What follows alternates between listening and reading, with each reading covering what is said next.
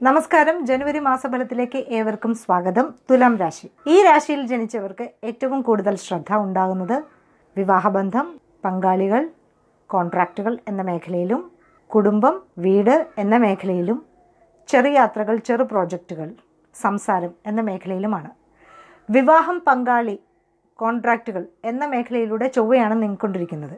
ഈ വിഷയങ്ങളെ സൂചിപ്പിക്കാൻ ചൊവ്വ അത്ര നല്ല ഒരു ശക്തിയല്ല.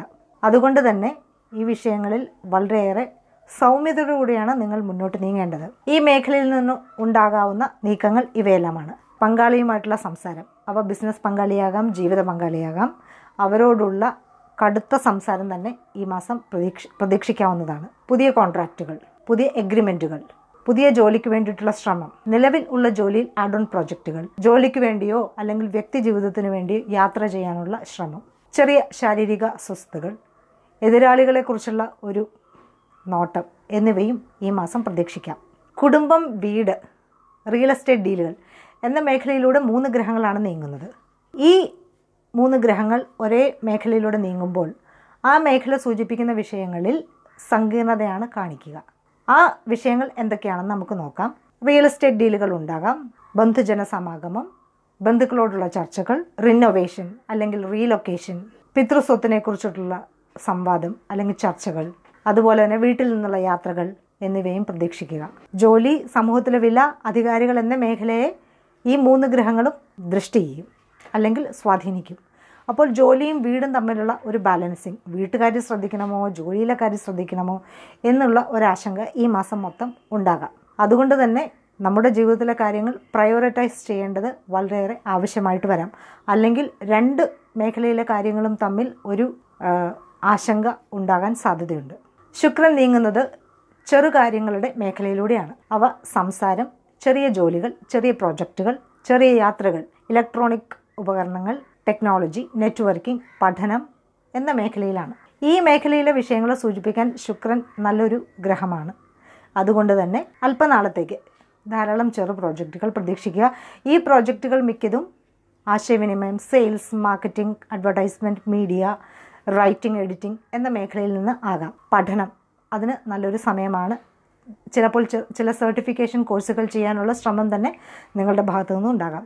ഈ ഭാവം ആശയവിനിമയങ്ങളെ സൂചിപ്പിക്കുന്നു. വളരെയധികം ആശയവിനിമയങ്ങൾ ഉണ്ടാകാം. അവ സഹോദരങ്ങൾ അല്ലെങ്കിൽ സഹോദര തുല്യരായിട്ടുള്ള വ്യക്തികൾ എന്നിവരിൽ നിന്നായിരിക്കും. അവരുടെ ജീവിതത്തിൽ നാം ആഴത്തിലിറങ്ങി പ്രവർത്തിക്കേണ്ട ഒരവസരമാണ്. അതുപോലെ തന്നെ മറിച്ചു ഇലക്ട്രോണിക് ഉപകരണങ്ങൾ വാങ്ങാനുള്ള അവസരം, അതുപോലെ നെറ്റ്വർക്കിംഗ് മീറ്റിങ്ങുകളിൽ പങ്കെടുക്കാനുള്ള അവസരം, ജോലിയെക്കുറിച്ചുള്ള പുതിയ പഠനങ്ങൾ എന്നിവ കൊണ്ട് ഈ മാസം വളരെയേറെ സമ്പന്നമായിരിക്കും.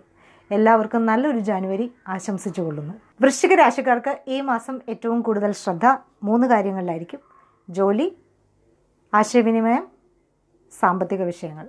ചൊവ്വ ജോലി സ്ഥലം, ജോലി, സഹപ്രവർത്തകർ, ആരോഗ്യം, പല വിധത്തിലുള്ള ബാധ്യതകൾ എന്ന മേഖലയാണ് സ്വാധീനിക്കുന്നത്. ഇദ്ദേഹം ഈ മേഖലയിലൂടെ അധിക നാളുകൾ സഞ്ചരിക്കും. അപ്പോൾ ജോലി അല്ലെങ്കിൽ ജോലിസ്ഥലം ഇവയിൽ നിന്നുള്ള ചില വെല്ലുവിളികൾ ഉണ്ടാകാം. കാരണം ചൊവ്വ ഊർജത്തിൻ്റെ ഗ്രഹമാണ്. അത് ഏത് മേഖലയിലൂടെ സഞ്ചരിക്കുന്നോ ആ മേഖലയിലെ വിഷയങ്ങളിൽ നാം യുദ്ധം ചെയ്യണമെന്നാണ്. അവയിൽ നിന്നുള്ള അവസരങ്ങൾ നമുക്ക് ലഭിക്കാൻ വേണ്ടി നാം വളരെയേറെ ശക്തി ചെലവാക്കണമെന്നാണ്. ഈ അവസരം ഇപ്പോൾ ജോലിയിൽ നിന്നാണ് നിങ്ങൾക്കുണ്ടാകുക. ജോലിസ്ഥലത്ത് അല്പം അധികം എനർജി കൊടുക്കേണ്ട സമയമാണ്. അധിക സഹപ്രവർത്തകർ അല്ലെങ്കിൽ നമ്മേക്കാൾ താഴ്ന്ന പോസ്റ്റുകളിൽ ജോലി ചെയ്യുന്ന സഹപ്രവർത്തകർ, അവരിൽ നിന്നുള്ള ചില വിപരീത അനുഭവങ്ങൾ ഉണ്ടായെന്ന് വരാം. നിങ്ങളുടെ ആ നിലപാടുകൾ അവരെ വളരെ സൗമ്യമായിട്ട് അറിയിക്കാൻ ശ്രമിക്കുക. ഈ സമയം വാക്ക് തർക്കങ്ങളുടേതായതുകൊണ്ട് തന്നെ വളരെ സൗമ്യതയോടുകൂടി നീങ്ങേണ്ടതാണ്. പല ജോലികളിലും ശാരീരിക അധ്വാനം വേണ്ടി വരുന്നത് കൊണ്ട് ശാരീരികമായിട്ടുള്ള ചില അസ്വസ്ഥതകൾ ഉണ്ടാകാം. ഈ സമയം പുതിയ ആരോഗ്യക്രമം ഏറ്റെടുക്കാനുള്ള അവസരങ്ങളും ഉണ്ടാകാം. പല വിധത്തിലുള്ള ബാധ്യതകൾ, സാമ്പത്തികമായിട്ടുള്ള ബാധ്യതകൾ, ആരോഗ്യപരമായിട്ടുള്ള ബാധ്യതകൾ, വ്യക്തി ജീവിതത്തിനുള്ള ബാധ്യതകൾ, അങ്ങനെ ബാധ്യതകളുടെ നേരെ ശ്രദ്ധ നീങ്ങുന്ന ഒരു മാസമാണ് ജാനുവരി. അപ്പോൾ ഈ ബാധ്യതകളെയെല്ലാം ഒന്ന് നന്നായിട്ട് നോക്കണമെങ്കിൽ തന്നെ നാം വളരെയേറെ ശ്രദ്ധ ചെലുത്തേണ്ട പല പല സാഹചര്യങ്ങളും ഉണ്ടാകാം. ആശയവിനിമയങ്ങൾ, ചെറു പ്രോജക്റ്റുകൾ, പഠനം എന്ന മേഖലയിലൂടെ 3 ഗ്രഹങ്ങളാണ് സഞ്ചരിക്കുന്നത്.